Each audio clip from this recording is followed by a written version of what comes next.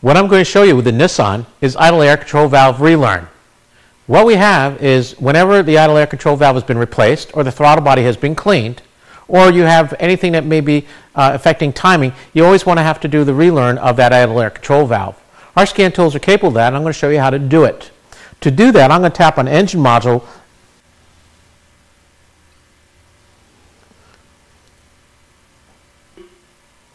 Now that we are at our test menu, let's go do the idle air volume learn. When I tap on idle air volume learn, it'll come up with a set of instructions. The first instructions is telling you when to do this particular test. You're going to do an idle air volume relearn if I have to replace the idle air valve. I may have to replace it because I've either had a bad one, or maybe I just did a throttle body cleaning, or maybe something was corrupting timing. So as a result, I'm going to do the relearn. To do that, I'll accept the instructions and I'll tap on OK.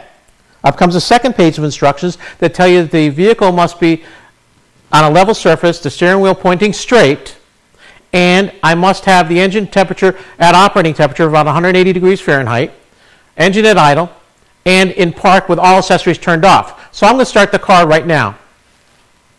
I have to reach in and, of course, apply the brake pedal on this car.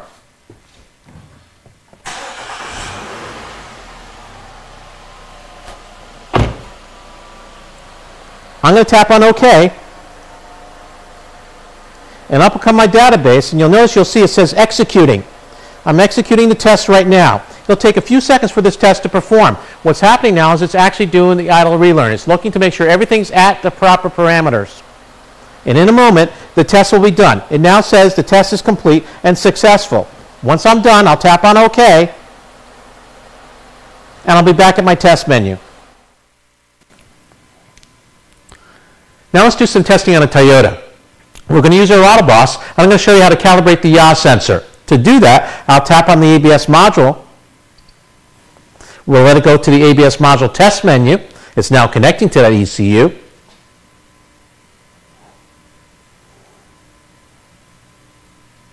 Now that it's at the test menu, I'll tap on Special Functions.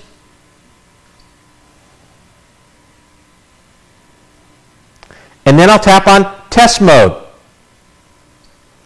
When I tap on Test Mode, it gives you a couple warnings. First, it tells you that the ignition key must be on, and it tells you the steering wheel must be perfectly straight, and we must be on a flat surface. Once I've done that, I'll go ahead and hit the next button. It'll go ahead and give me another set of instructions, and then I'm going to hit Next, and it'll start the calibration. Once the calibration is done, I'll look into the car, look at the dashboard, and verify the ABS light is flashing. The ABS light is flashing. I know I've completed my calibration successfully. I'm going to show you how to do the same 0-point calibration on that yaw rate sensor on the Toyota using the Pegisys. So I'll tap on Special Tests. Then I'll tap on Other Tests, and in parentheses you'll see it says 4. That means there's 4 tests under there. When I tap on Other Tests, I'll then tap on 0-point calibration test mode. And up comes the same set of instructions that we talked about earlier. It tells you that you're going to do the 0-point calibration. I'll tap on Continue. The vehicle must be on a level surface, steering wheel centered. We must make sure we're in park, which we are. Tap on Continue. The key is on. I'll tap on Continue again. And now it says that we are ready to do the test. When the ABS and vehicle light blinks, the calibration is complete. So let me look at the dashboard. My light's blinking. My calibration is completed. So I'll hit Continue, and we're back to our test menu. We have completed our Toyota calibration using our Pegisys and AutoBoss. Now let's go ahead and do the same calibration of the yaw rate sensor, or the 0-point calibration, using our Genisys. I'm already at the ABS module, so let's go ahead and hit Special Tests. I'm going to scroll down to Actuator Tests, and then I'm going to scroll down to 0-point calibration. When I press Enter, up will come a first set of instructions. Again, it's telling us what we're doing, which is the yaw rate sensor calibration. I'll press Enter, and then it's going to tell you that you should do memory reset, but we're going to consider that as being done already. I'll press Enter, and now it tells you the vehicle must be on a level surface, steering wheel perfectly centered, the ignition key must be on, and the vehicle must be in park, And then I'll press continue to start the test. All right, as I go, now the test is begun. Calibration is completed by checking the dashboard to be sure the ABS light is on and flashing. We're going to go ahead and do some testing with an Audi. We're going to use our AutoBoss, our Pegisys, and our Genisys to show you how to do certain things, such as controller coding, throttle body relearn or adaptation, and I'm going to show you an easy version of throttle body relearn or adaptation. It is available with the Pegisys and Genisys that makes your life much easier. Whenever doing a Volkswagen Audi, you must always refer to the shop manuals because you'll need information such as what basic setting to go to or what measuring block to go to. The measuring blocks are only available in the manuals. That is an important key factor here. And we're going to cover that because I have to set the tool to do certain things using those measuring blocks. So let's go on. The first test we're going to perform is coding, 07. So you'll go down to 07, coding. You'll touch on it, and up comes a block component where I will enter in a code number. Now sometimes you may have to go to VW Audi or call them to get this passcode or this code number. And what this coding is going to do is take our controller that we've just replaced and put in the correct number so it will set it up to read either kilometers per hour, miles per hour, so it's set up for the United States. Otherwise, I would be setting it up for another country. So what we're going to do now is type in the number, which in this case is 16581 for this car.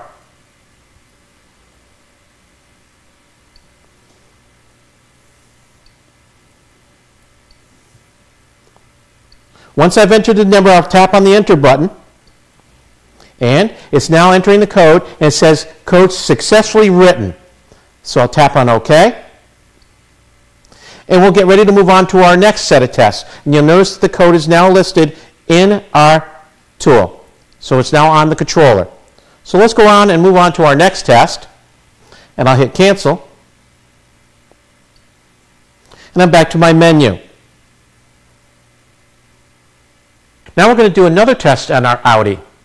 I'm going to show you how to do throttle adaptation or throttle relearn.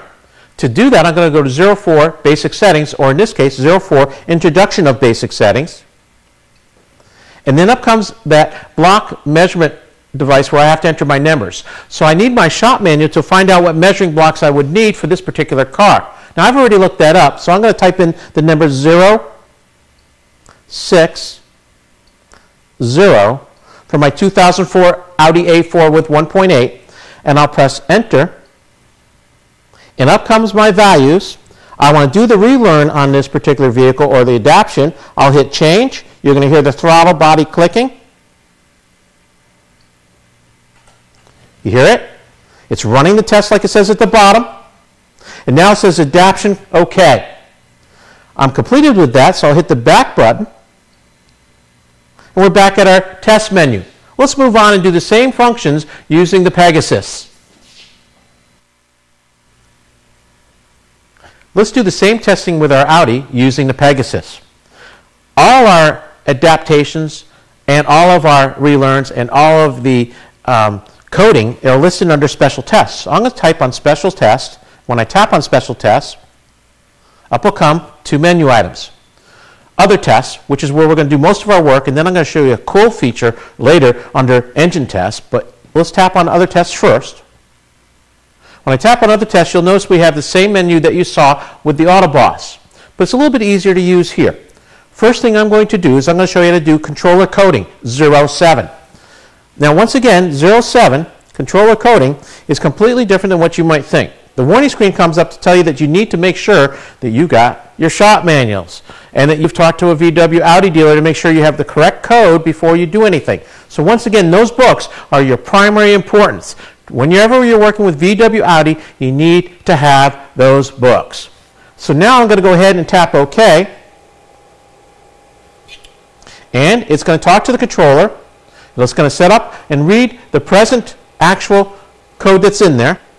It tells us that the correct current code is 16581, which as you saw earlier was the code for USA Domestic.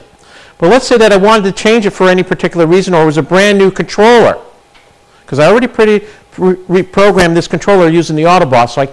So technically I want to make sure that I have the correct one in there. But if it was not coded, it would then be blank and it would come up to the next page. I'll hit continue. And what would come up is that actual page would be blank. So I'm going to hit the clear button. We're going to type in that number. When I type in 16581, I'm now typing in USA Domestic. Oh, excuse me, I hit the wrong number. I got to hit clear once again. I'll type in 16581. Make sure the numbers are correct. It's 16581. That's specific. It's setting this controller to USA Domestic so it reads kilometers per hour, etc. I'll tap on enter. It's now going to say that the code is there. That's the new value that I typed in. I want to enter that code into the controller. I'm going to hit recode, and it's now coded that and says the function's complete. So let's move on and do some other testing. I'm going to hit exit. And what I want to do now is show you how to do throttle adaptation or throttle relearn. To do that, I'm going to go to basic settings 04. I'll tap on basic settings. When I do, it comes up with a warning telling us I need to have those books. And again, those books are very important. I need to look up what my measuring block is in this case. And I can only get that from a set of books, the shop manuals. I'll press OK. Up comes that same set of entering group number. And I would have to get my group number from the book, that's measuring block. And I already looked it up for this vehicle, so I know it's 060. I'll tap on 0. And you'll notice when I tap on 6, the 0 will go away. And then I'll tap on 0 again, because now 6 appears, and you'll see the number 60. So I actually entered in 060. That's the correct method. You must enter all 3 digits. And I really want to emphasize that. You have to enter that 0, then the 6, then the 0. Don't be concerned, because the 0 will disappear the minute I hit 6. I'm going to tap on enter. It's looking for that group number, setting up the tool to do the test. Now I'm going to tap on start. It's running. You hear the throttle clicking back and forth. You can see it says it's running the adaptation. And in a moment we will be done.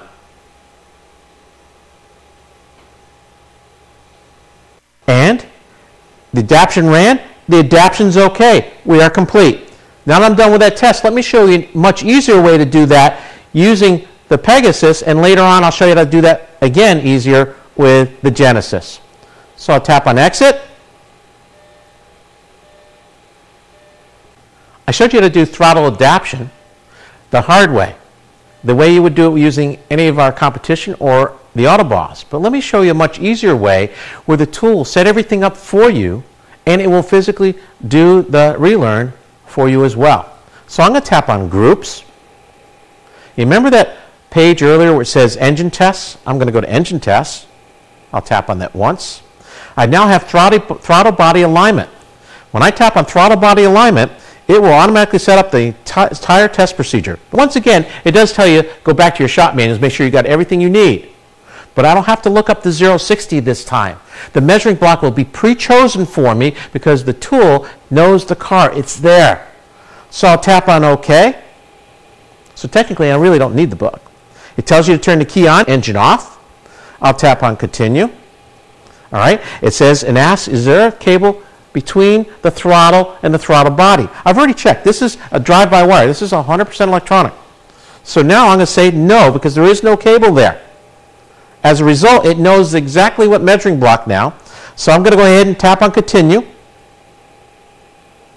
And you notice it chose the group 60 for you. I don't have to go look it up in the book. I don't have to go enter that number, 0. Remember that entering the 0 first, then the 6, and the 0 disappears, enter 0 again. And now I'm going to tap on start, and you'll hear the throttle kicking back and forth. It's doing it. It's running the test. You'll see it's running the test. In a moment, it's going to say adaptive OK. And it now says complete adaptive OK. So now we've completed that test. I'm going to hit exit. And let's move on and show you the exact same things I just did using the Genisys. Now let me show you how to do some testing on the Audi using our Genisys. I'm going to scroll down to Special Tests and I'll press Enter. When you do, up comes your test menu and you'll notice there's some slight changes to the way the menu is set up. Now, I'm not going to do 07 controller coding because I did that twice already, once with the AutoBoss and once with the Pegisys, and it's not a good idea to do it more than once. We already did it twice, so a third time is not a good idea. But we will go to basic setting, and I'm going to show you how to do the throttle body adaptation or learn. So I'm going to go down to basic setting. I'll press enter. We're at that warning screen which tells you always go back to your shop manuals. And I need to emphasize that. You need those shop manuals. You need to be able to look up those measuring blocks so that you can do your testing. To do that, I would get the two manuals, any type of manual that shows those. Now, I've already done that for this particular test, so I know that the particular measuring block I need is 060, and you'll see the difference with this tool and how to do it. So let's go ahead and press OK. When you do, up will come my group number block, and we're going to change our values. Remember, the number I'm looking for is 060. So I've got the furthest one to the right, the 0, highlighted in red. You would change that number if you had to by scrolling up or down. So I'm going to bring it back to 0. I'm going to scroll over to the next digit, which is going to be my 6th digit. You'll notice the second one's now highlighted in red, the second one from the right. I'm going to scroll up till I get to 6. If I had to change my 3rd digit, which I don't because it's already at 0, I would scroll to the left once more, highlighting my 3rd digit from the right, which is now 0, and I could change it up or down by scrolling up or down. So, oops, screwed up.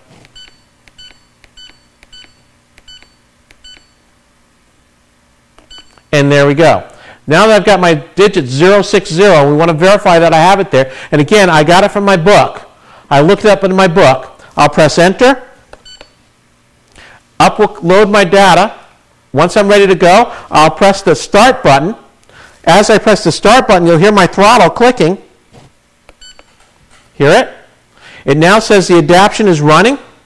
In a moment, it'll say the adaptation's OK, which means our test is completed. So I'm now going to hit exit. And let me show you how to do that a little bit easier. Once again, just like on the Pegisys, I have throttle body alignment at the bottom here. So I'm going to show you how to do that. Once again, when I do that, I won't have to go look up my numbers. It will automatically choose those for me. However, it's going to give me the warning because I want to always go back to the book to make sure on how to do this procedure. Even though I know the number, or even though you know it will set up the number for you automatically, you still want to refer to that book to understand how the procedure works. So I'll press OK. It'll come up in a minute with our group setting. It's now looking for that controller. It's choosing what group setting based on the controller for this vehicle for you. I don't have to look it up. It's going to pick 060 for me like I did earlier when I was at basic settings and I typed in the measuring block 060. So it tells you now, like it did on the Pegisys, turn the key on, engine off, and then press enter. When I do, it asks me if there is, just like it did on the Pegisys, if there is a cable between the throttle body and the vehicle. This is drive-by-wire. There is no throttle cable. There are no cables at all. So I'm going to say no. It'll now know which group setting I want because it's now picked it up. It again refers you back to the book so that you can verify everything. I'll press enter to begin the test. It starts the test. Now I'm ready to go, so I'll press yes to start the test because it asked me up front to press start to begin, so I'll press yes. You hear the throttle clicking back and forth. It says adaptive is running, and in a moment it'll say adaptive is OK. So now I've completed that test. I'll tap on exit. I'll be back at my test menu. I've showed you now with Audi, also VW being the same thing, how to do basic setting, throttle adaptation or throttle relearn, and then how to do throttle alignment, and also how to do controller coding. 04 for basic setting, where I had to go in and set my measuring block 060 to physically do the actual throttle relearn or throttle adaptation. Then I showed you how to do controller coding to set the controller for USA by going to 07 controller coding and then typing in the controller code number, which in this case was 16581. And then I showed you how to do throttle body alignment using the AutoBoss, the Pegisys, and the Genisys. But I always told you, and you need to make sure you do this, refer back to those books. Now we're going to move on and do some testing with a Ford.